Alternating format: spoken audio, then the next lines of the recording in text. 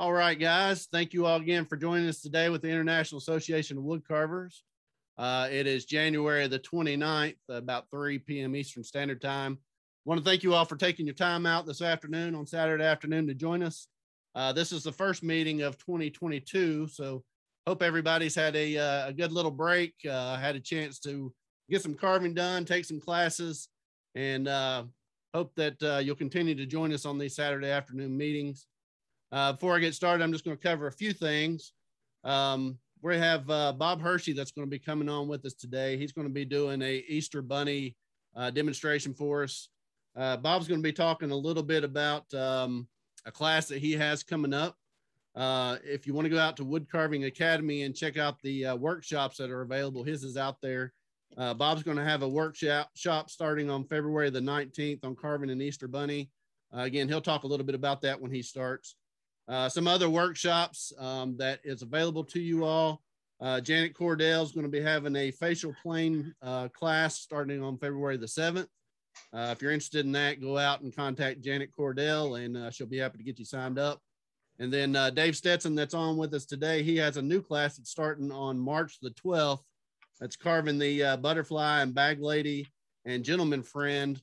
And again, that starts on March the 12th. So contact Dave if you're interested in that class and he'll get you signed up for it. Just a couple of other things I wanted to talk about. CCA's having a competition. It's the first live competition that they're having out in Colorado Springs. I've got posters up back here in the back. Bob's also going to be talking about that. That competition's on September 24th and 25th. So if you are interested in participating in that, make sure you go out and check out the CCA website. All the information's out there. It's going to be similar to the mail-in competition that they had, but they're also going to have some classes with about 6 instructors. One of those is going to be Bob Hershey. They're going to release a new book at that show. And again, it's in Colorado on September 24th and 25th. If you're interested in that, we'll be talking more about that later on. Today in the meeting, we're going to do a live auction like we've done in the past. We're going to do an auction on another Helvey knife. Helvey's a big contributor to our meetings. You'll see their sign up here at the top. We're going to be auctioning this knife. That's a Don Mertz blade knife. Hopefully you all can see that. If you're interested in bidding on that knife, put that bid in the chat. All the proceeds will go to benefit International Association of Woodcarvers. In addition to that, we've recently got some new hats with our logo on the front.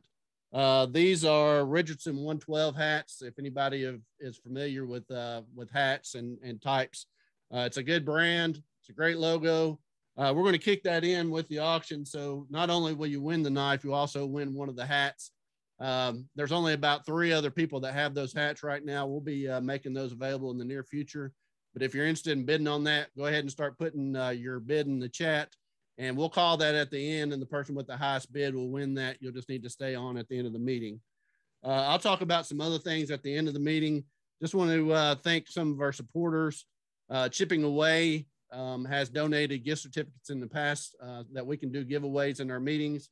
They're a big supporter of ours. Make sure you go out if you're looking for wood carving needs and check out Chipping Away. Woodcarving Academy, again, they offer classes. They have a subscription there. You can go in and see some of the past workshops that's been held and some of the other classes. You can sign up for a subscription for a month, 3 months, or a year. So make sure you check them out. And then 2 magazines, Woodcarving Illustrated and Chip Chats. Both of those are available and big supporters of ours, so make sure you go out and check them out. Having said all that, I'll go ahead and turn the meeting over to Bob Hershey. Bob has a lot of information to share. He's going to be doing the demonstration on an Easter Bunny. Bob, thanks for joining us today from Pennsylvania, and we look forward to seeing what you have to share with us. Okay, am I unmuted here? You are good, Bob. Oh, okay. Wasn't sure. Okay, thanks a lot, Blake. It's a real pleasure to be on here, and I appreciate all the work you guys do to set these programs up. And I know I always appreciated watching them myself, so hopefully I can add some interest here today with what I have. I'm going to promote a few things that I'm involved with here briefly at the beginning. The Lancaster County Woodcarvers Show, and Wildlife Art Festival is March 12th and 13th. If you are anywhere in the vicinity of Lancaster, Pennsylvania, specifically Millersville University, we would love to have you come out. I will say this, masks are required as per Millersville University policy. Veterans get in free, and we'll have over 100 tables of carvers, and we have about 25 tables of vendors. We have a really nice group of vendors coming this year. We have our very own Don Swartz with Hillcrest Carving. Dennis and Kathy Overcash will be there. Ritter Carvers, Don Butler, the glove guy, Bob Statlander. So if you're looking to spend some money and get some new tools, come out and visit us. Also,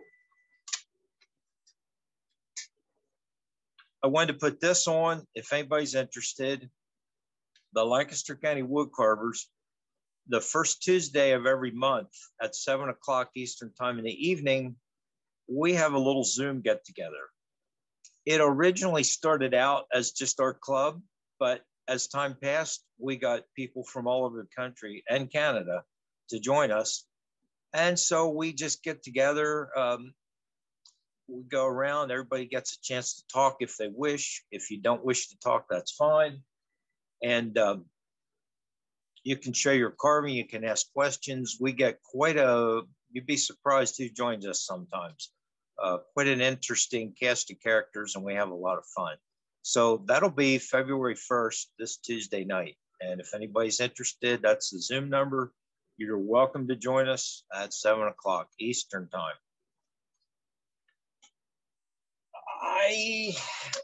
Blake talked about this a little earlier, and I guess I'll hold it up this way.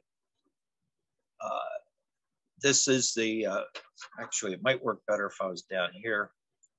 Yeah, Tom can change it. There you go. You can change your camera. This is the event that Blake was referring to. The CCA is having an event at Colorado Springs. Most of the information you would need is here. The website, go to cca-caricaturecarvers.org, and you can find out all you need. There will be, you can see Mountain Woodcarvers will be there, Helvey Knives and Heineke Wood will be vendors. There'll be classes. The classes will be on Saturday, there'll be 3 instructors, and on Sunday, there'll be 3 more. The classes will be 4 hours, 10 to 12 and 1 to 3. So you won't get a lot of time with each instructor, but you'll get a little taste of each instructor. I'm going to be doing this frog chain pull is what I'm doing.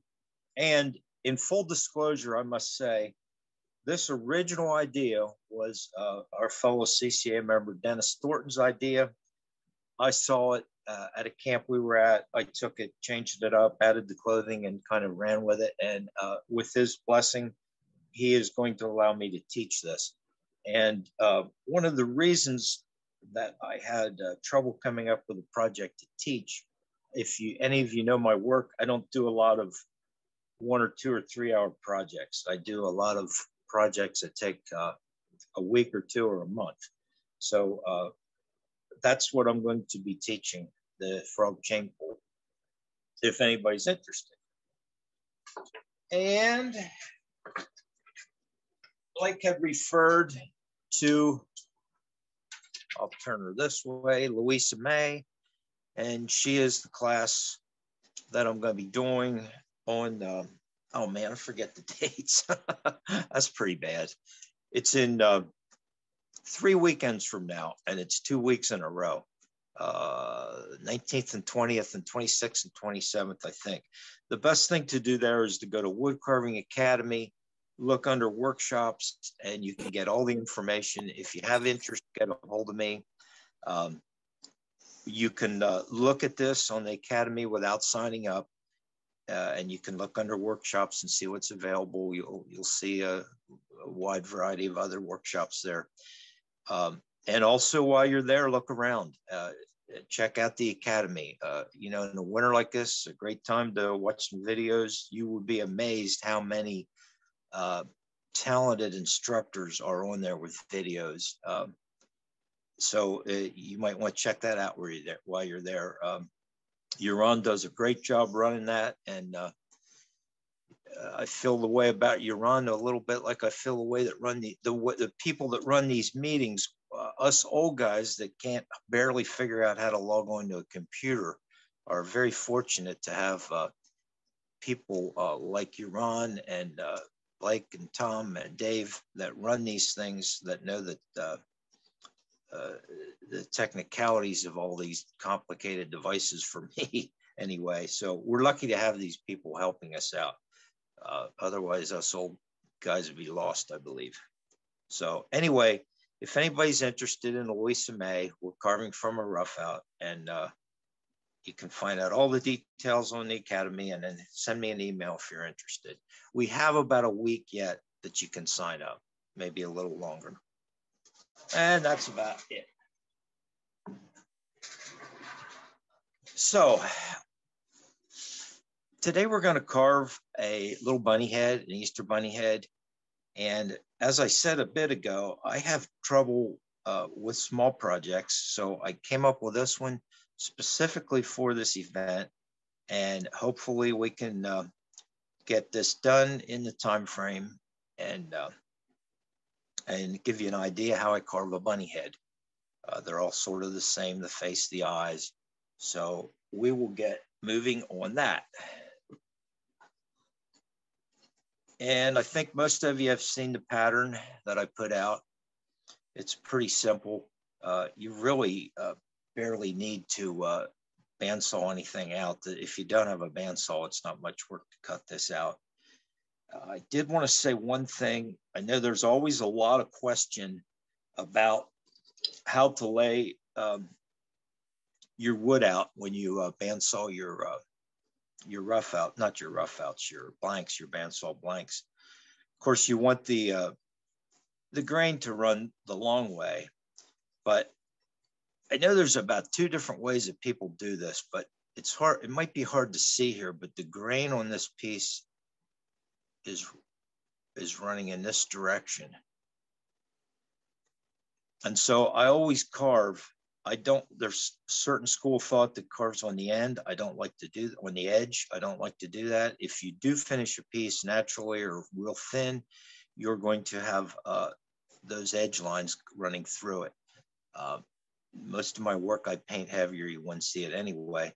But if you carve, if you lay it out this way, that the rings, the growth rings are like this, the facets of the wood will look much nicer when you're finished, I think.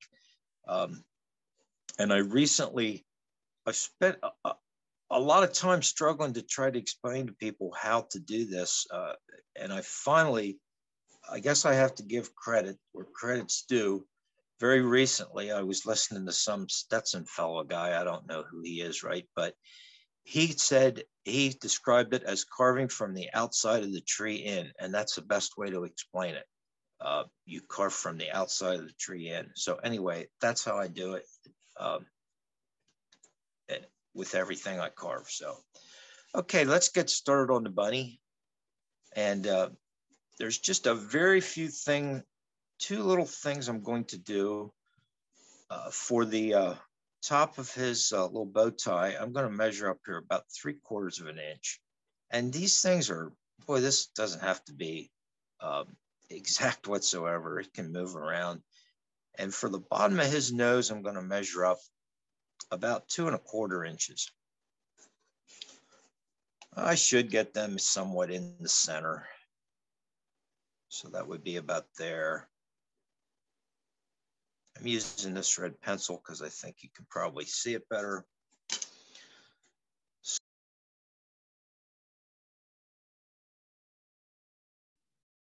Hey, Bob, you're muted.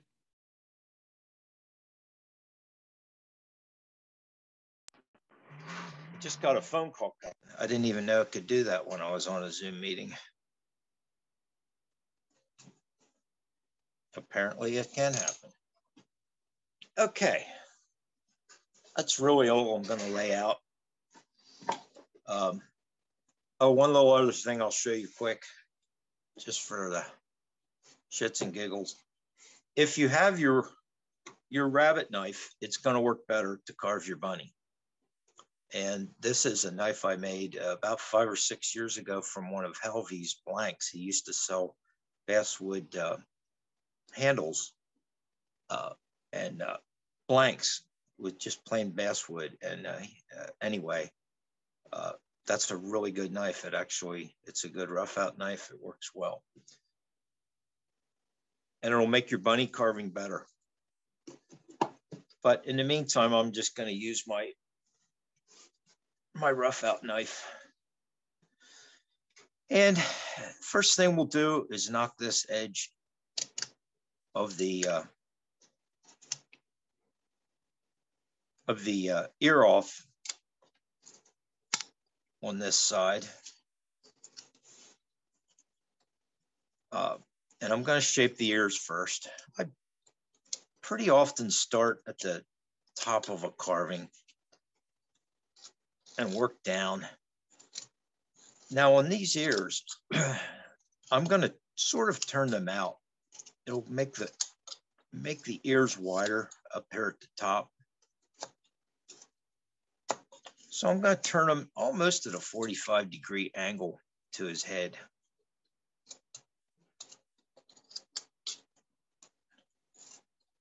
And I'll narrow them down a little bit.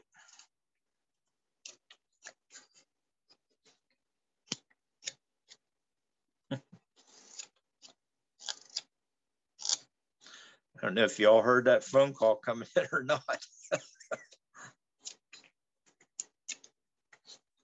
At least it wasn't a bill collector this time. Bob, that was probably your friend Thom telling you he's going to retire. Breaking news. Oh, that friend Thom. Oh, my dear close personal friend Thom, yes.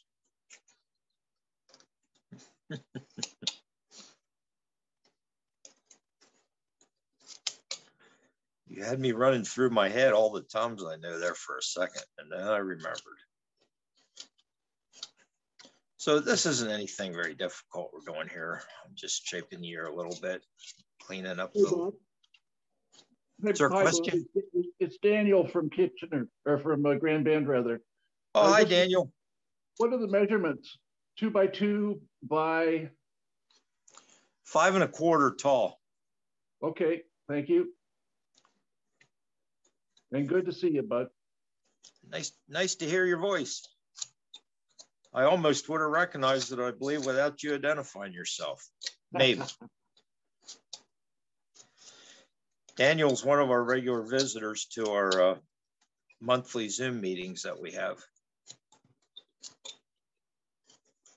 And he hails from, y'all think it's cold where you're at.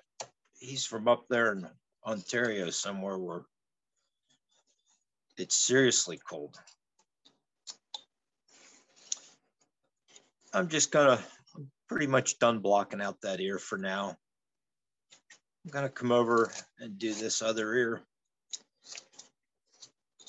And I chose to bend the top of his ear over. It just adds a degree of difficulty and a little more interest, I think. I'm really not sure bunnies can bend their ears like that, but it doesn't really matter. Because on this little fellow, we can do whatever we want with his ears. We're not trying to make him look very realistic. Now, on this ear, I want to turn it out to the side over here a little. So I'm just going to kind of work his ear in that direction. So I don't want it coming out straight with that flop. I mean, you can do it straight, but it'll just be a little more interesting, a little more movement into this kind of straight up piece if you just turn that ear out a little bit. So we'll just start blocking that in.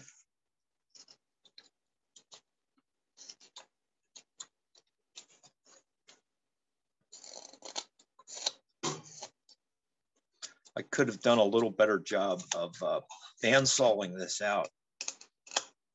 And I wouldn't have this so much to take out here. But when I bandsaw my cutouts, I don't do them very close or accurate. I don't know. I just leave myself a lot of extra room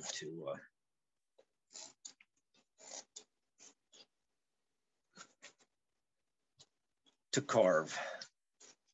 I'm not one that has a fancy bandsaw and bandsaws it down to the last 30 seconds of an inch and then just cleans it off. I don't mind if there's little wood there to carve.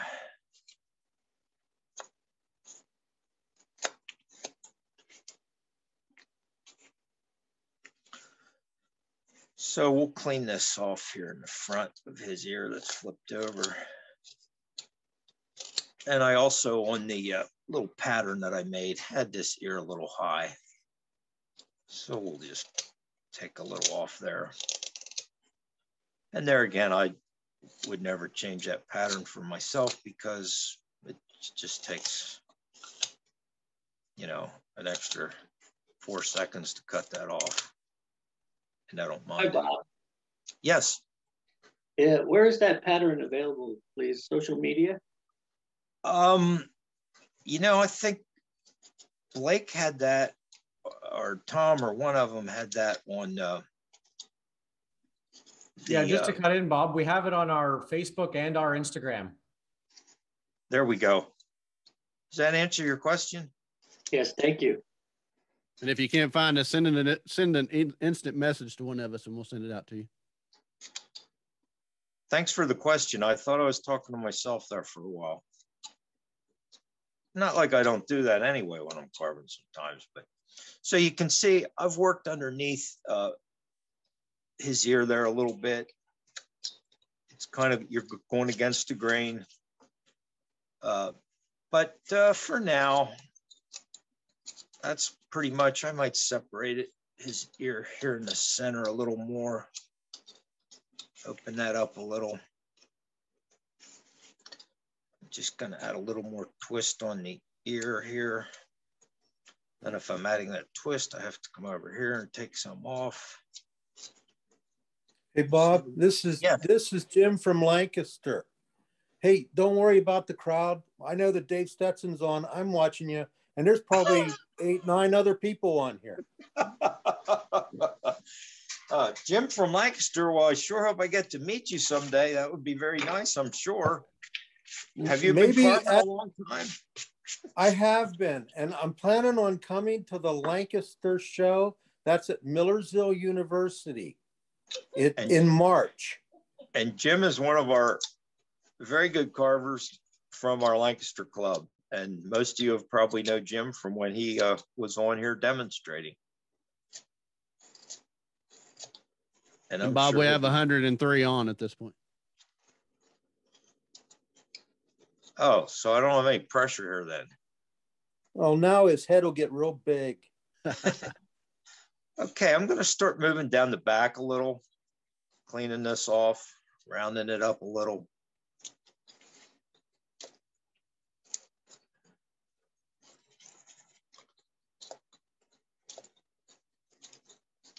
Nothing. Now,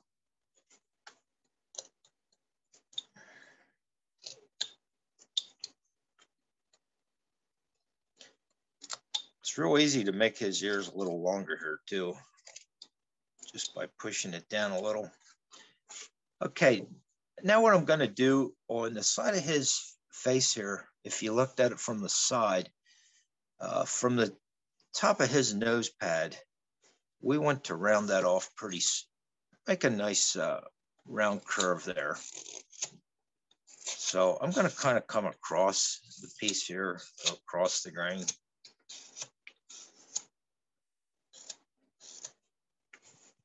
Try to get that profile.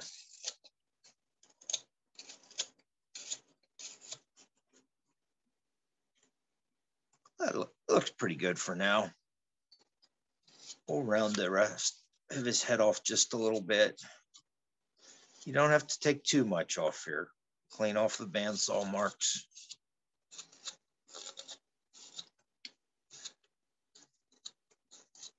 Just start to shape the face a little bit. Get that on the other side.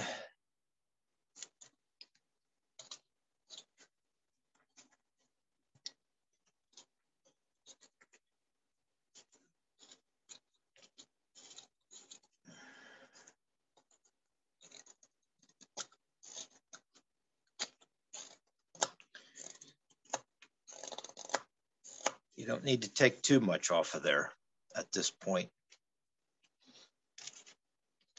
Okay, I'm going to round the side of his head up a little more, working it down.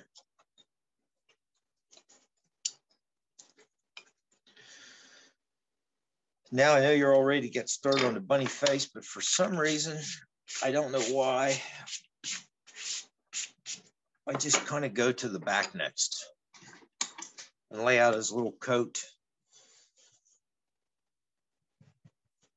And that's a real quick process.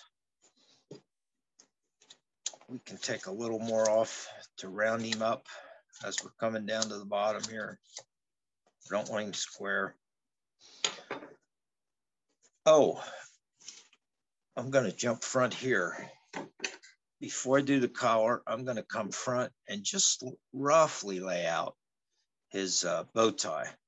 So from that point, 3/4 of an inch up, right in the center, I'm going to use, this is a number 12, a 60-degree V tool. You can use whatever you wish, of course. You know, a lot of people get hung up on what the instructor's using and what knife he has and all this and that. To some degree, you do have to have good tools, proper tools, but a lot of tools can get the same job done. So that just starts us on the, looks a little high. Yep, that's right, 3/4. Now on the side of the bow tie, well, another thing I'm going to do right now while I'm at this is I'm going to push the bow tie back a little further. I know we're jumping around here, but I wanted to set this bow tie in so I can bring the back of his collar down around to the back of the bow tie.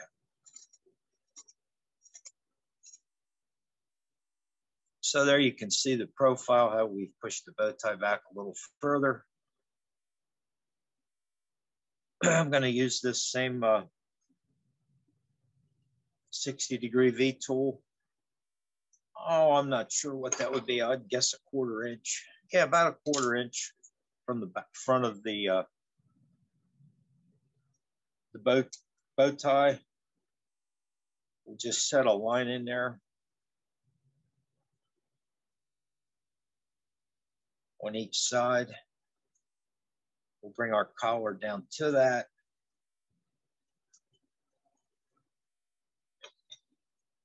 Okay, I don't have a real spot here.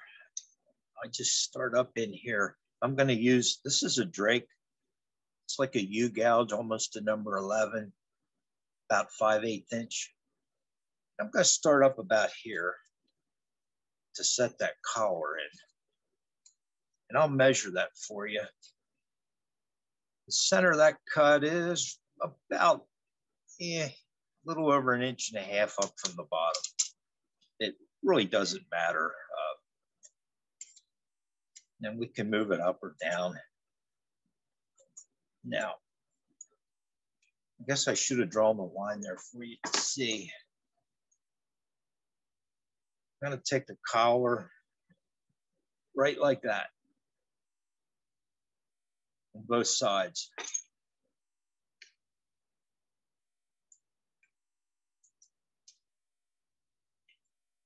I'm going to come in behind that bow tie so I can work with the grain of the wood a little bit here.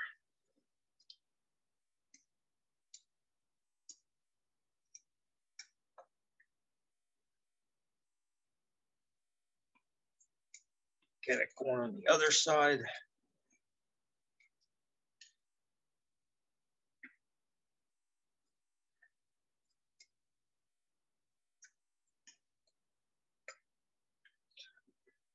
guess I should just show you this briefly so you can see what we're going for here.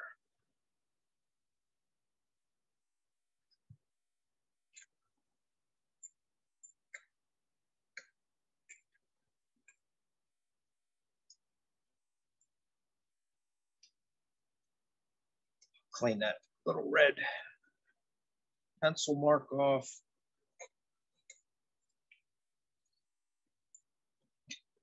Okay, now I'll come back with a 60-degree number 12 V tool again. And I'm just gonna set a line, and these lines can be moved even after we have them in. I'm gonna set a line at the top of the collar.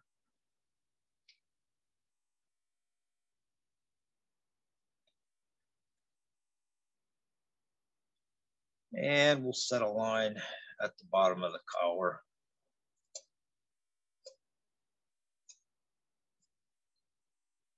We'll switch here so we can work with the grain a little better.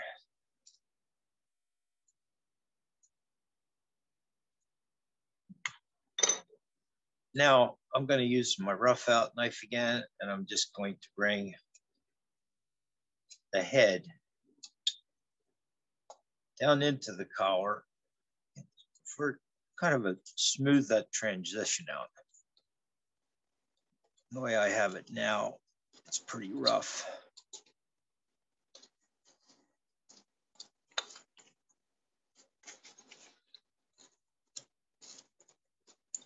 I might not do a lot of work back here today, but I'm going to just round the back of his head off a little bit.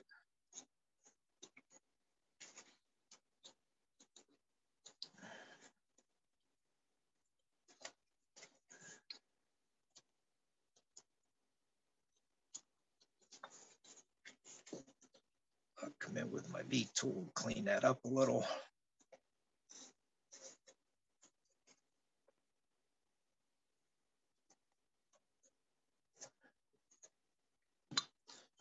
Okay, I'm going to turn my V tool on the side, and I do this a lot. I carve with V tools, and I use one side or the other. You don't always just ram that V tool straight into wood. Matter of fact, you really never do. But here I'm really just using the point and the left wing.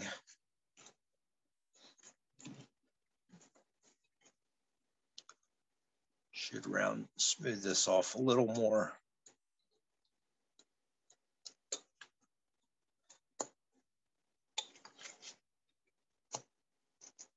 This is pretty easy, and I'm not going to spend a lot of time getting it perfect today, unless we have time later. I actually, and I should show this, I use a 16-3 V tool a lot, and it's a 35-degree, and it really creates nice shadows. So if I was finishing this off, or when I would be finishing this off, I'd come in here and add a real nice shadow. So you can see the difference in the shadow there to over here. Not quite sure I'd be ready to do this, but I just wanted to show you that. And I would do that on the top and the bottom. And you can see with this big U gouge I used, we got a nicely shaped collar there. It's not flat. It makes it a little more interesting. You can also see I chipped some off there. That's not too big a deal. You just come back in, push the collar in a little, clean that up.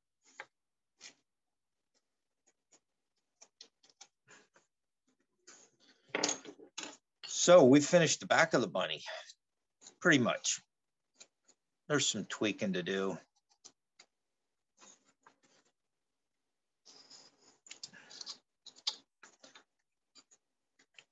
I'm getting a little ahead of myself here,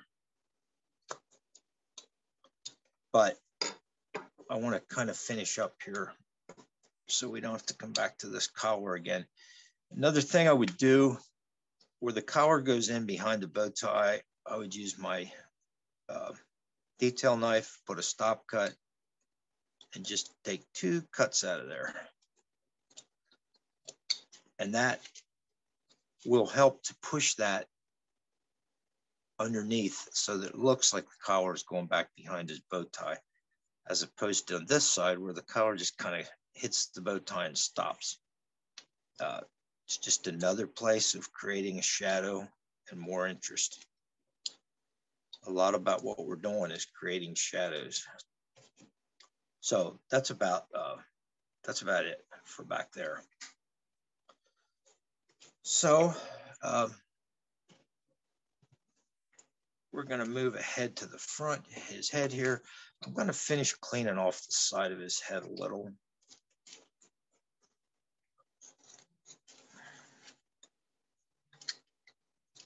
Get rid of some of that bandsaw marks.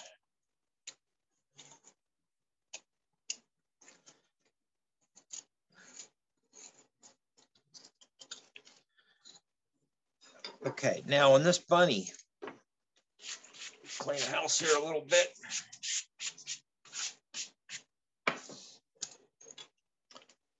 On this bunny, his whole eye channel and all is going to come right off the point of his nose pad here. I wouldn't generally draw this in, but I will. This is sort of his nose pad here, and we want to create the eye channel. I like to put my bunny's eyes on the side. I know if you're doing a caricature bunny, a lot of people put them looking forward. That looks a little more cartoony, and that's all right. There's nothing at all wrong with that. I just how I do it. I put them on the side, but I do like to, I angle them a little bit, as you can see on this one. So if you're looking directly in front of it, you can see the eyes a little bit. It's kind of like a bunny's eyes are. You know, sometimes I caricature eyes or cartoon things, and sometimes I make them more realistic. So I'm going to use this 5/8 inch gouge, and we're going to start right off the edge of that nose pad and run deep, several cuts it'll take me, and we're going to run it right back almost to the center of his ear.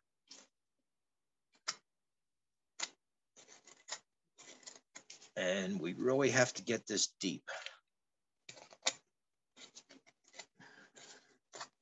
So a good sharp tool will be helpful,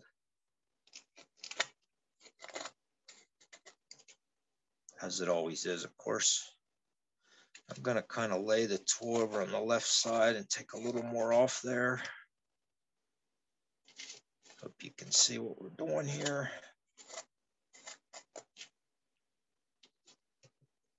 Now we'll do the same on the other side. It always helps when you're pushing these gouges, these veiners, number 11s or whatever, into the wood. If you use a twisting motion, it's just like a knife. You don't just push it into the wood, you slice with it. Well, if you slice with these gouges, they'll cut much better also.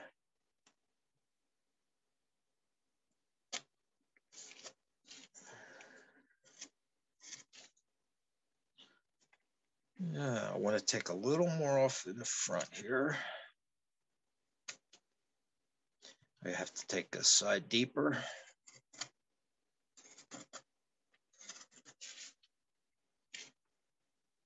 And I'm trying to keep things pretty symmetrical. I usually do, unless there's a reason for it to be asymmetrical. If, you know, he's winking, or he's got a hat, a frown or a smile twisted up or something. But generally speaking, I keep things pretty symmetrical, at least to my eyes, which I'm not sure how straight I can see anyway. So, okay, now I'm going to use this 3/8 inch gouge. And what I really need to do is get this area here deeper. I don't want to take a lot off anywhere else, but just get that deeper.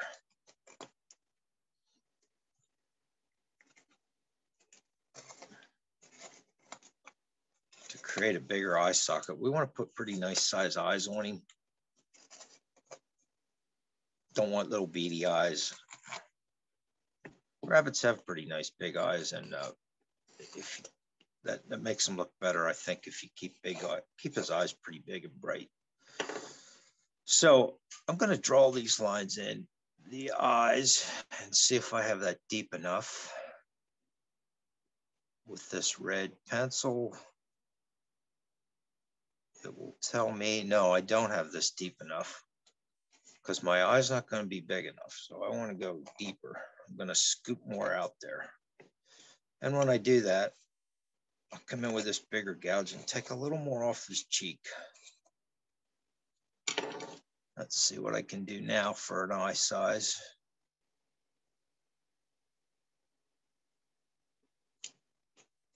Yep, that suits me better. Slightly better.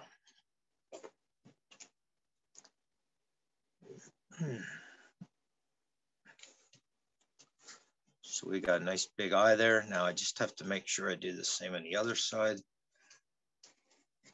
With this 3/8 inch gouge, I'll push that eye socket down. I'm going to use the side of this bigger gouge to take a little off his cheek here.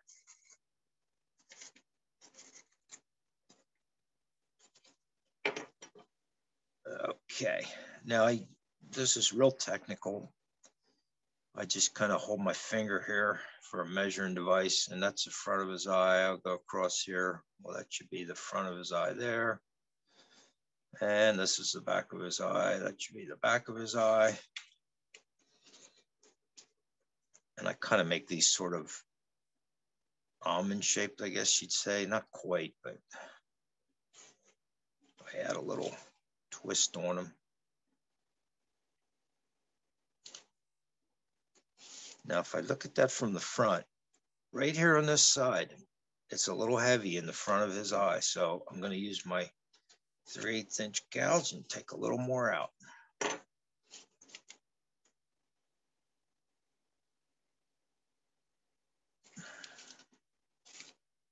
There we go. Now with my detail knife, I'm going to put a stop cut in. Nice deep stop cut. And I'll angle that off to the side. I'm going to do the same here. These little bunny, oh, I slipped off. These little bunny eyes aren't anything, they're not very difficult.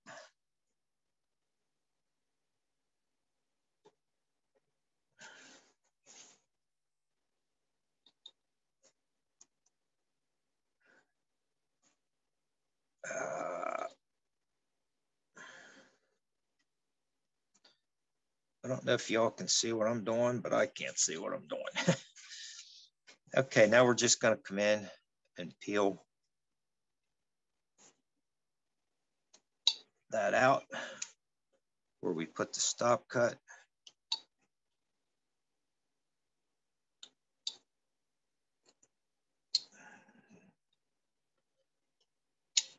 The eye will be pretty much flat.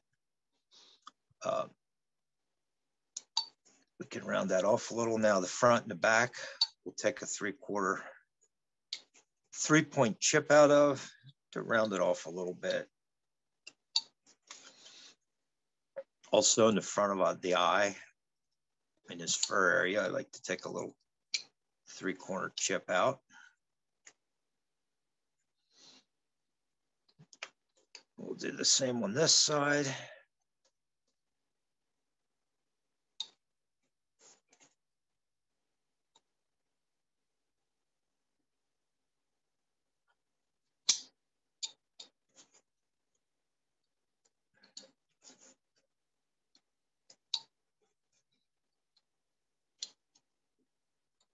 Take a 3-corner chip. 3-corner chip and a little chip out the front. Now, because I used this red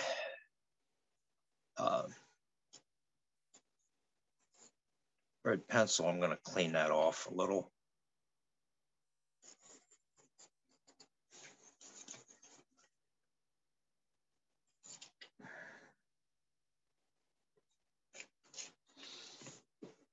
Okay, I'm going to use my detail knife, smooth that forehead off,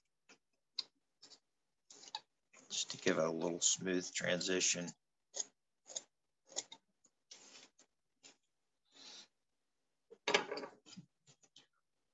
I'm also going to use this number, it's an 11.5, and I'm going to follow the shape of the eye and kind of create a little mound there, which will help create his eye mound area. If you can see that shadow I did there, and we'll do the same on the bottom.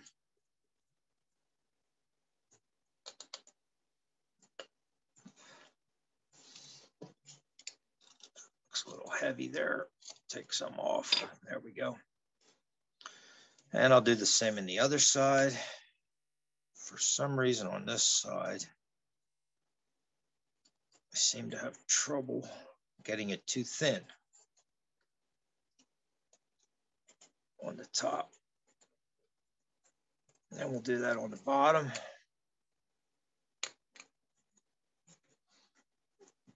Now, the last thing I'm going to do to the eye, and I didn't take a lot of time to smooth this off as much as I could have maybe, but I will just tell you it's just a little quirk of mine that I do with my eyes. I burnish the eye. And what that does is it compresses the fibers of the wood over the eye. It starts to create a sheen. I've had people look at my eyeballs that I've painted and accused me of adding a gloss to them. It's really not that shiny, but by burnishing the eye, you can start to create a sheen and get a little bit of a gloss going. And the other thing it does, when I paint these eyes, as you can see, they're pretty detailed, and I use a really fine brush. And those little fibers on that brush or hairs on that brush want to go where they want to go if you're painting on the facets of the wood. But if I burnish this, that brush is going to go where I want it to go, and I can control it. So what I'm going to do, I'm going to pry real hard. In this case, I'm going to use a little number 5 small gouge. You can use the back of a dockyard tool, a heavy knife, anything.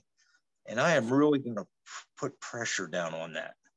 During the pandemic, they nearly lost their entire business, but and go across the whole thing. When I'm done with this, and I'll burn the fur and everything, I will. I'll wash this, a real quick wash before I paint it. And this burnish, this will not lift. It will still stay there.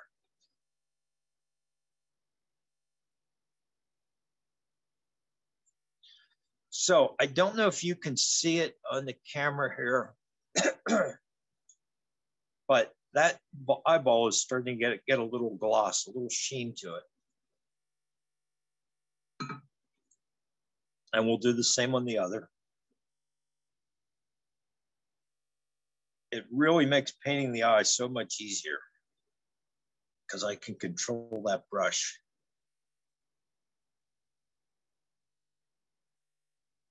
And here again, I might not have cleaned the eyes off as good as I generally would in the interest of speed here today, but they're still good enough to paint on and to go ahead.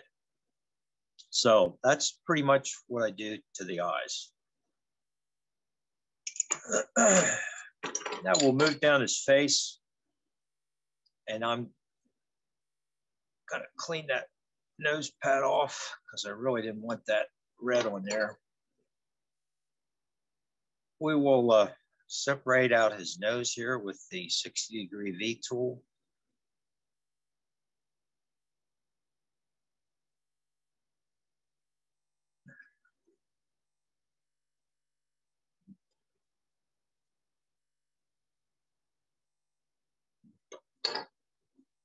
Okay, now on the pattern, it has a little bit, it's angled from the tip of his nose down to his chin. It's angled in a little bit.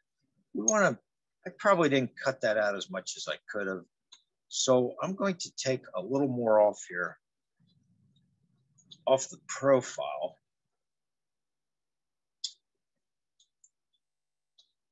Push his chin and his teeth and everything in a little deeper. I suppose if you bandsaw it out a little better than I do, you would have that taken care of. Might be a good reason to do a more accurate work with your bandsaw, but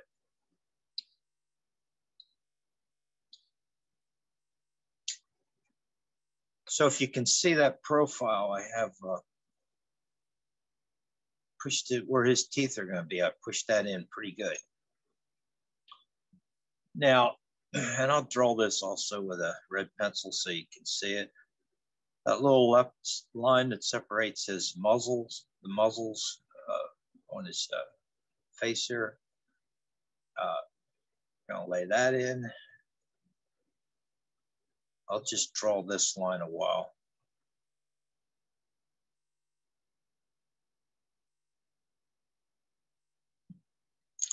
Okay, with the V tool, I'm gonna separate this out and just start. I'm not gonna go very far, but I'm just gonna start the bottom of that muzzle there.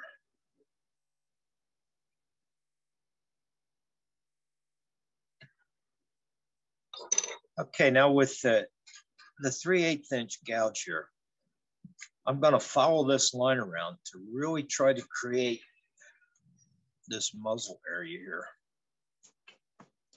So,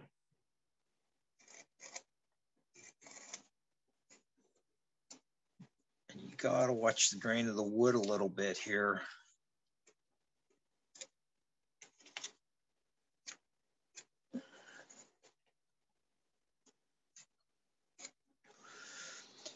Now on the side, I'm back even with the front of his eye. And as I come up towards his eye, the back of this, I want to turn it and go towards the nose. So you can see that I almost made a half moon shape there. I can use the left side of my gouge here and take a little off of his face here that we're not going to need. I can clean that up a little better.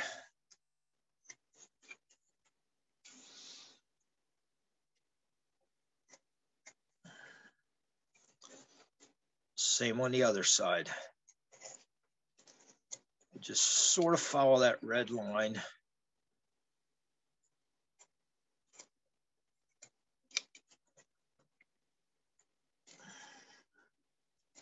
Here again, we have our gouge is directly below the front of his eye. And then as we bring it around, we have to turn it towards his nose pad. And here again, I can use the right side and clean off a little here. I didn't get this deep enough. So we'll come back and make it deeper.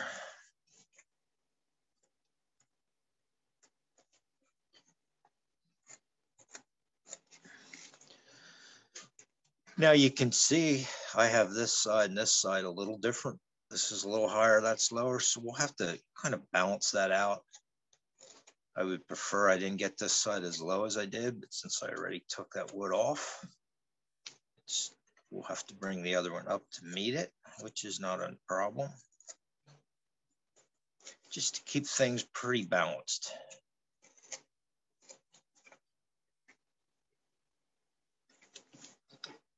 And I might take my little detail knife here, clean that up a little bit. Also, while I have this detail knife in my hand, I'm going to get rid of the red pencil there.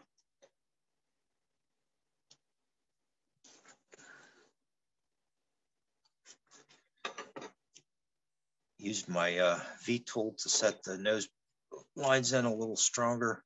Now we could actually create a little nostril area here. I'll just kind of do a half moon, sort of an arc shape with my detail knife.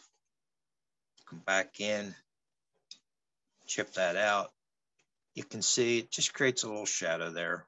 And when I'm painting that, I'll put raw umber in there to even accent that shadow more. The other side will do this same thing.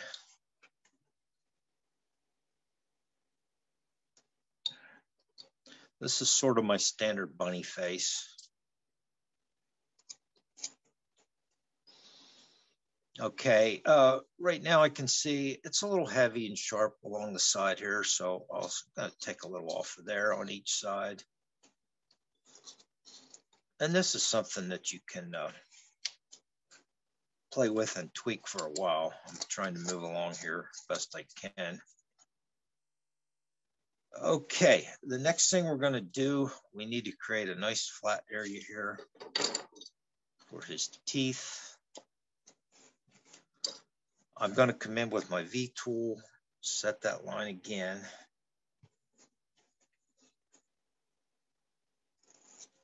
We had before. Now, when we do his teeth, I like to have pretty big teeth on him, wide teeth. And it seems like almost no matter how wide you start these, they're not going to be too big. A lot of these features like eyes, teeth, a lot of things that you start them out large and they still seem to get small on you. And so I start these out pretty wide. You know, obviously we can make them smaller if they're too big, but they generally aren't. And see, I thought I was drawing them in really wide, and they're definitely not. I create a little wedge shape here to them. I don't bring them straight down. Now I'm going to use my handy 16.3 V tool. Just separate that out. Separate the other side out. Come across the bottom. I might even use my bigger tool so that I can clean that out. Now, to help really create a smile here, on each side, I'm going to take out a real deep 3-corner cut, and you can sink your knife in there as deep as you want to create a nice stop cut, because just because you can. So there you can see I'm pushing his teeth in, getting me behind his teeth there, and that'll we'll be able to get a nice smile on him. I'll do the same on the other side. It's just fun to push your knife in there so deep, because it doesn't matter how deep that stop cut's put in, it's not going to hurt. Same thing. Take another chip out there. We're getting a smile going. Now, next thing I want to do is take my little 35 degree V tool, the 16.3 again. I'm going to come under the muzzle and just create a little depth there. Create a little more shadow there. It'll make his smile stand out a little more. That side, the smile should look a little better than this side. Might not, because you probably can't see so well on this setup I got. But there you can see how we create a little shadow there.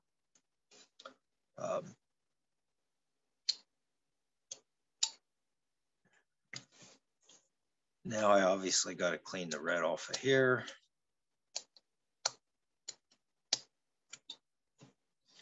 And we'll separate his teeth with the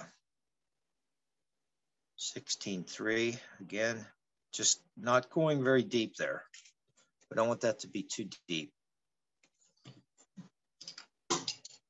Okay, now on the side of his face, it's pretty straight and flat, so we want to take some off of each side. Push that back. So creates more of a smile.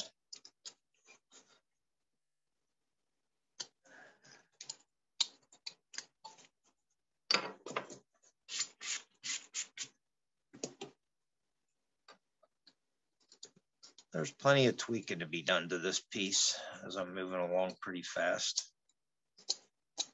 For me, I'm not the fastest carver in the world. Here I still have some bandsaw marks. Let me get them out of there. Okay, now I'm going to push his chin in a little further.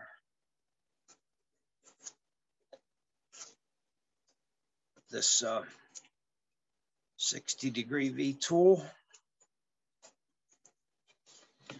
And I'm also, we're going to bring the side of his mouth here. We're going to bring that in with kind of a scooping action there. See how that side should look much more interesting and a better smile than this side. Well, at least to me it does. So y'all just agree with me. Even if you think I'm wrong, just agree. It's like being married, I agree Bob. with you. I agree with you, Bob. Good, thanks, Jim. Hey, just want to let you know, nobody's saying anything, but we're all fascinated. I'm sure you are. We're watching you. You're doing a good job. Camera setup's good. I want you all to agree with me, but you don't have to say yes, dear.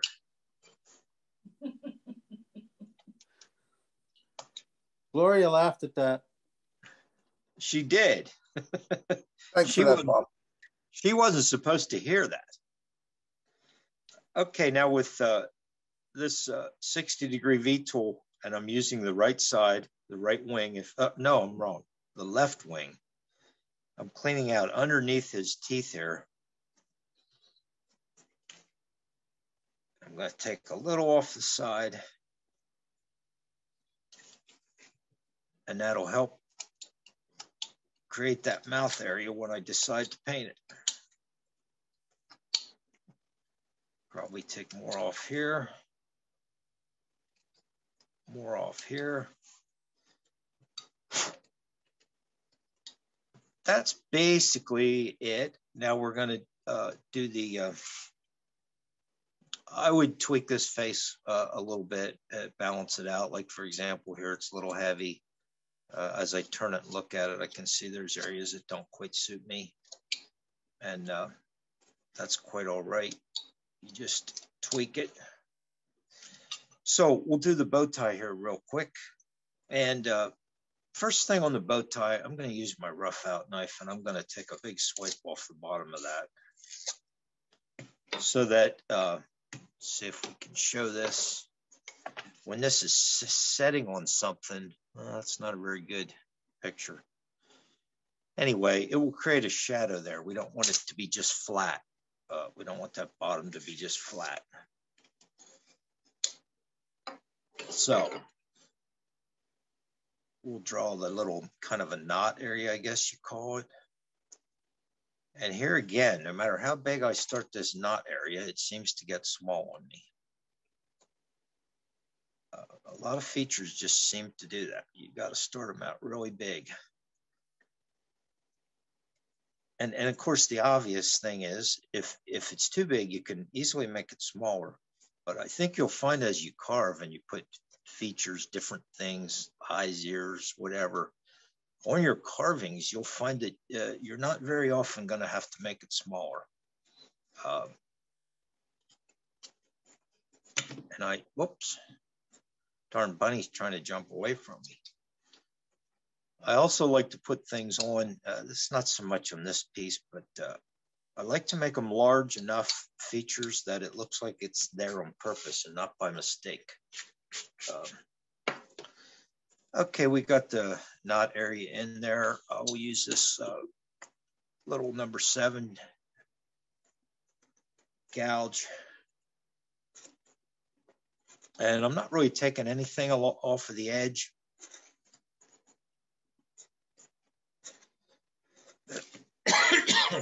Excuse me.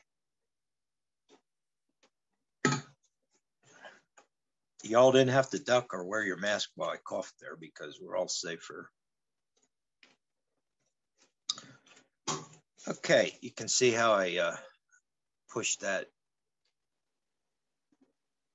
bow tie in a little.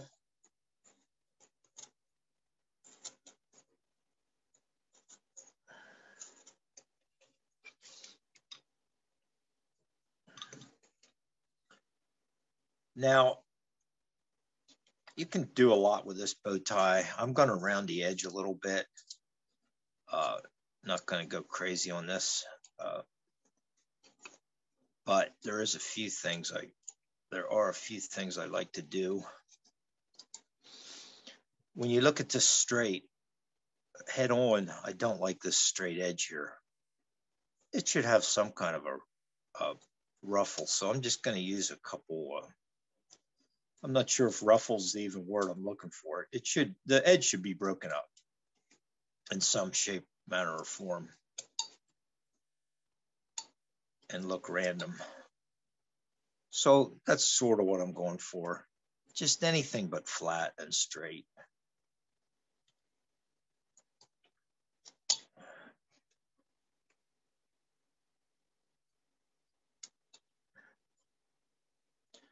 Okay, now, and here again, like I said, you can do a lot with these guys, with these little ties. You probably all know how to make them better than I do.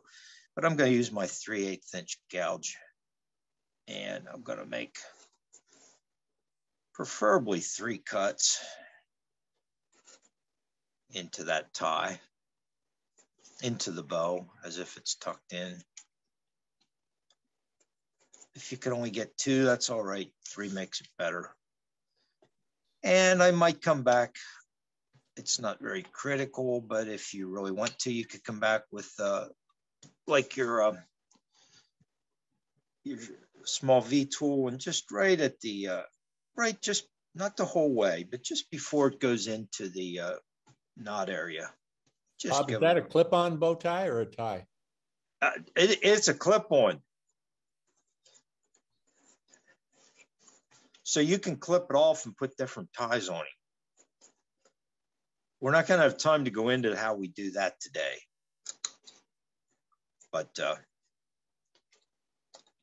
okay, I did hollow out the ears, so we'll go back and real quickly do that. I think that's the basic bunny head. You know, I would work on this corner is blocky and it doesn't tuck into his collar the way I would like it to. You know, I would come back and having gone across this rather rapidly, I would touch a few things up, not much, so I really went, there's not a lot. Like this cheek's a little heavy here as opposed to the other side, those kind of things. Actually, to be honest with you, as I look at this, I would even set this shadow in behind his teeth deeper than what I had it. I'm going to come back in and do that.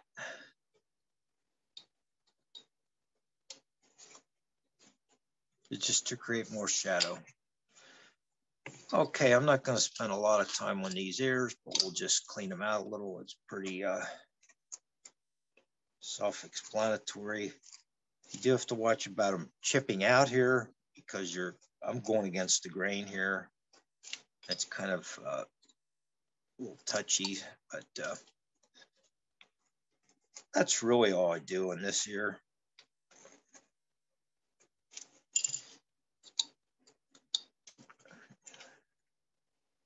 Clean that up a little more. He's looking good, Bob. Did you say I was looking good? Well, thank you. Oh, I guess you didn't mean that.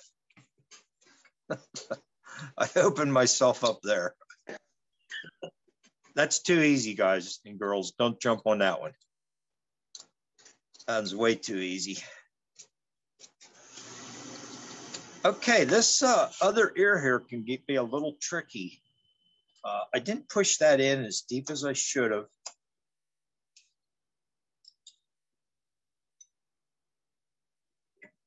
But I should be able to get, I'm going to try this number 5 gouge. Oh, that's not going to be big enough. I'm going to jump over to, I have a number 9.5 here. That still isn't going to be big enough, but that's what we're going to start with. It's really hard to get in here and scoop this out. You got to kind of hold it off to the side. Sometimes it's just as easy to go in, and you are going against the grain, so you got to be careful. Sometimes it's just as easy to take a knife in there and start working it out.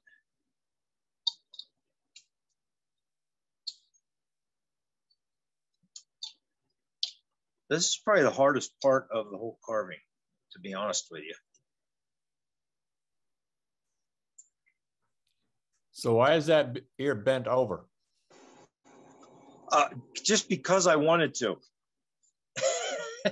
I have no real reason for that. And like I said early on, I don't think a rabbit's ear can bend like that. I just think it looks interesting, cute. If you think it looks stupid, that's fine. Then make 2 ears like this. I just think on the finished piece, it adds some interest. That's, you know,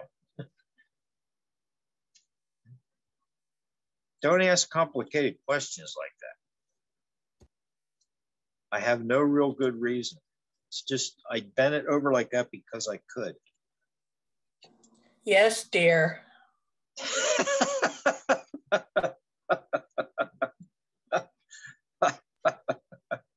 Okay, that wasn't Ellen, I hope.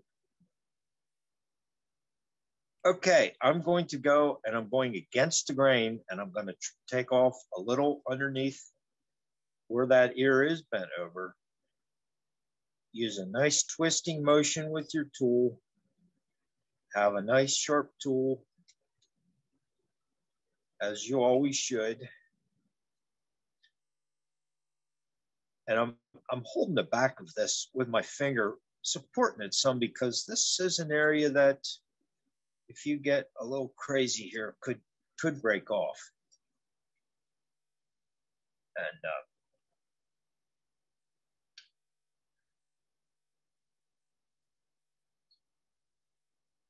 it's probably very hard to see that area. Now, this is another area when I'm burning, I can take like a writing tip burner in there and clean that out even more. But I got it cleaned out pretty good. Okay. I'll just do a little housekeeping here. I see where somehow or other the time is flying by here. For me anyways, probably dragging on and on for you people trying to watch and stay awake. Okay, we got our bunny done. But Bob? Yes. Bob, it seems like you got to be careful when you do that kind of a carving, or you could just end up splitting hairs.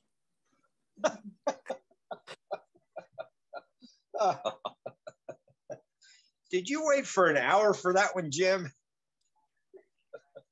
I think splitting hairs is Dave's job. It's all in the timing, you know? Good timing. Okay, I don't have much time to go into this, and might be just as well because I'd really bore you all to death. But I'll just talk for a couple minutes. You got this thing all carved, you got it tweaked, you're ready to go. Now, there's 2 ways you can finish this. You can just paint it like I did on this one. It has a more of a traditional look. I consider it more of a folk art look. There's nothing at all wrong with this. It is just fine. And if that's how you want to do it, paint it with your acrylics. I painted this with oils because that's all I really have. That's fine. If you decide you want to try, I'm sure a lot of you have wood burning tools. You spent a whole lot of money and you bought them and you probably don't get to use them much. So here's an opportunity on a little project that you could try to burn some fir. And I like to burn the fir. It's just, it's sort of my signature look, a detail I do. When I did this one, you can see I burned half of it. And on the other half, I drew lines to indicate the flow of the hair. Now, you don't just follow these lines. In this particular case, I'm making little stab cuts, little stabs with the burning tool. I know a lot of people are going to say, how hot do you burn? That's the most common question I get. This burning is not delicate burning on bird feathers, or you're not making a pretty flower and a fence and a scene and whatnot like people do. We're really burning here and burning heavy. And if I'm burning fast, I get rolling here pretty good sometimes. I have it turned up to 9 or 10. The tip is red hot. And if you're not as experienced at burning, and when you first start, you're going to want to burn slower. You won't have it turned up as high. But you want it, when you hit the wood, you want it to burn and burn into the wood, not just on top of the wood. We're putting fir in the wood. And you can see, well, maybe you can't. After I have all of it burned in, I turn it up as high as I can, and I put a couple extra twists and turns and try to accent some of the tufts of hair a little bit. I will say this, if you decide to burn fir, this, on a piece like this is going to take me the better part of an hour. And if you're not experienced with it, it's going to take you a lot longer than that till you get used to it and get familiar with it. I will just say this. If you don't want to burn and burn it that heavy, and you're not going to go all in, I much prefer to see you paint it like this and done with it. And that'll be perfectly fine. Because I've seen a lot of people do hair on projects, or fur, if you will. And they do it about halfway, or they just have a few burn lines here and there. And when they go to paint it, it just looks, it looks, I don't like it. So if you're going to do it, go all in, take the commitment, put the time in to do it. And if that's not your cup of tea, that's fine and dandy. Just, don't do it. I got no problem with you not doing it. Bob, what kind of tip do you use? Okay.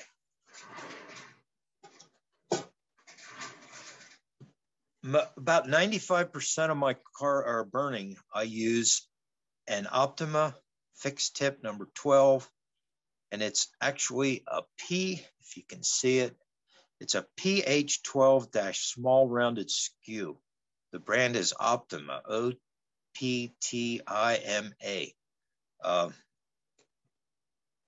I bought these originally out of Dayton at the show. There was a lady there selling them. I do know that, I guess I can say this, Bob Statlander Carving sells them. And I'm sure there's a whole lot of other people that sell them. The reason I use these, and I'll just tell you straight up, some people don't like to hear this, but it's truth. I used other brands and I get these very hot. And when I'm burning, I'm rolling it all the time. You don't put a death grip on the tool. You're rolling it, you're turning it, you're twisting it. And sometimes I burn red hot and I turn and twist heavy. Most of the other brands that I've tried, if you get them that hot and turn and twist them, well, you do that one time. I could get out my old box here and show you what they look like. You end up with a twisted tip. These Optima, for whatever reason, I don't understand. I don't know if he heat treats them. I don't know what the deal is. All I know is they work, and I can get this thing red hot and turn it and twist it and sink it deep into the wood and turn it and twist it, and it'll come out and it holds its edge. It holds its integrity. It's still the same tool. So that's why I use this tool. I didn't get paid for that ad, but they work for me. Something else might work for you, but and then here again, if you have other tips, use them. You know, you don't have to run out and buy this tip. Use them, just be very gentle with them is all I would say. Did that answer the question? Yeah, thanks for sharing that. When you are actually doing the burning and jabbing it in there and pulling it, do you go various steps just randomly or just, or what? I'll tell you what, if we have about 2 minutes here, I can show you exactly how I do it. This will only take a minute. That'd be great. I think.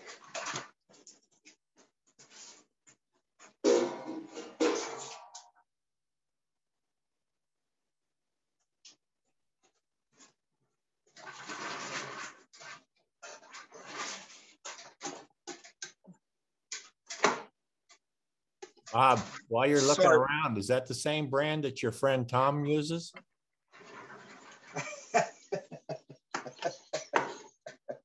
That's what Thom uses. When him and I carve together, that's what he uses. That's correct.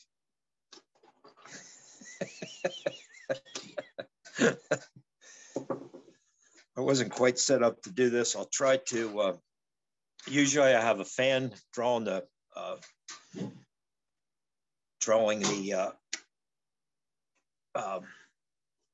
smoke away from me, but I don't have a fan set up right now. But I'll do a little quick burning. And I'll just say you don't want parallel lines. This burner's too hard for me to understand. It has 2 different switches on it, so. Okay, see, I got to slow the burning heat down because I'm going to talk and burn slow. I'm going to follow that general flow with little jab cuts. And if you can see, I'm turning and twisting. I'm not, because I drew that line in, I'm not following it with a big long line like that. Now I can break that up that you won't see that that's in there. But some of my rabbits, the larger ones, I use a different technique in the burning, and I use more of a long flowing motion to make a whimsical look to the fur. But on these, I'm doing more. This is a little more like the realistic animal carvers do. And I do recommend having a fan to draw the smoke away because I'm getting a lot of smoke here. I'm not sure you can even see the smoke. So on that one that you burned and painted, did Yes. you burn that heavy before you painted it? Yes, it looked exactly like this before I painted it. This bunny right here, Louisa May, I better turn the power off or I'm going to burn my finger here. Louisa May, now she doesn't have a lot of fur, but around her head and around her, well, I didn't burn her tail, but here in her hands, her hind quarter here, that was all that color, solid black. Wow. Now, I do go, after I'm done here, I will go and I'll wash this whole piece. Whether I burn it or not, I wash it with simple green, a quick wash, brush off, pat it dry, let it dry overnight, and then I paint right on the wood. But that you're still seeing on this piece here with Louisa May, you're still seeing some of the burn underneath there. And I use that as a shadow. If I had another bunny, and I do actually, this bunny here, you can see, now I used more whimsical fur lines on this, a little different technique than what I was just showing you. But here you can see, I use the depth, the black depth, some of that you still see through, and that helps to create the shadow. But I just paint, this has a lot of washes on top of it. But yeah, I paint right on top of this. And I don't paint heavy. I paint very light with light stains of oil. I will come back over it, a piece like this. For example, this piece here, I might come back over this 3 or 4 times with different colors and different shades, and till it gets what suits me. and this one actually doesn't suit me very well. But that one was burnt that heavy before you painted it. Yes, it Yeah, looked okay. exactly like that. Okay, thank you. You're welcome. And I see we're getting about the end of time here. I'm probably wearing out my welcome soon. Does anybody have any other questions at all? If I don't know and have an answer, I'll make one up. Or if I don't have the answer, somebody on here will. Yes, thanks so much for demonstrating that. Really appreciate it. Oh, it's my pleasure. I would, well, you got the idea of the burning anyway. Nice job, Bob. Thank you. Bob? Yes. This is Alfred. Can you use acrylics that way or primarily the oil? No, you can use acrylics. The only thing is with acrylics, I'll just say this. People talk about watering down their acrylics and thinning them down. Most of the people I see painting with acrylics do a better job talking about that than actually doing it. So if you're not gonna, you need to really, really thin your acrylics down to wash over this. Don't think you're gonna put one coat on and cover it all up, because you'll cover everything. Think in terms of really thin washes. And if you have to come back and put several on to get the color you're looking for, that's fine. But you really, if you're using acrylics, they really need to be thinned down. You know, I don't know a lot about this, so I shouldn't even say it, but the bird carvers, they burn their feathers and whatnot. They're not nearly as heavy as this. And they use acrylics, and they'll use, I think, upwards to 20, maybe more washes till they get their color. Now, I'm not telling you you're going to have to use 20 washes of acrylic, but you're going to have to use more than one or two. Anyway, yeah, acrylics will work just very lightly. Thank you, Bob. No problem. All right, Bob. Well, we're at 4:30 Eastern Standard Time. I just want to hop on here and say thank you for coming on and doing the demonstration today. I think it's very beneficial. Again, make sure everybody checks out the classes that are offered through the CCA. That's going to be coming up in September. Bob's going to be on there. Jim Heisers, who's going to be presenting with us next week. Jim's going to be teaching out there as well. So make sure you check out those opportunities. And again, Bob has that class that's starting up on February 19th. And if he's using a rough out, you probably need to contact him so you can go ahead and get the rough out lined up. So reach out to Bob if you're interested in that. Thanks again, Bob, for coming on with us today. We really appreciate it. Just want to go through the list of presenters that we've got coming up with the International Association of Woodcarvers. We've got a great lineup coming up. Again, Jim Heiser is going to be next week on February the 5th. Tom Wilkinson, who's on today, he's going to be on February the 12th. Kevin Applegate's going to come back with us. He's going to be on February the 19th. Dave Francis, February 26th. Rich Snyder on March the 5th. Roger Bean on March the 12th. Ray Meyer, who's on today, March the 19th. Steve Tomaszek is going to be on April the 2nd. Joe Yu is going to be on April the 9th. And Chris Hammock's coming on with some other CCA members on April the 16th. Chris is going to be doing a sharpening demo and then talking about that CCA meeting that's coming up as well. So we have quite the lineup. I want to thank Tom and Dave for all the work that they put in making this this meeting a reality and making sure that everything goes off without a hitch. I know we had a little bit of a technical difficulty there at the beginning, letting everybody in, but we ended up with 117 people in this meeting today. That's quite a good show up of people that's come out and supported this group. That's pretty good for our first meeting for the year. So just want to invite everybody to come back every Saturday, 3 p.m. Eastern Standard Time. Thank you all for joining us today. Again, a reminder that this video will be out on YouTube later. Make sure you go out and like and subscribe us on there. All of our past meetings are out there on YouTube. There's about, I don't know, 75, 76 meetings out there so far. So if you missed some in the past, check those out. And again, this meeting will be out there. So check it out. Bob, again, thank you for coming on. Thank you all for joining us today with the International Association of Woodcarvers, where carvers are helping carvers. Thank you all.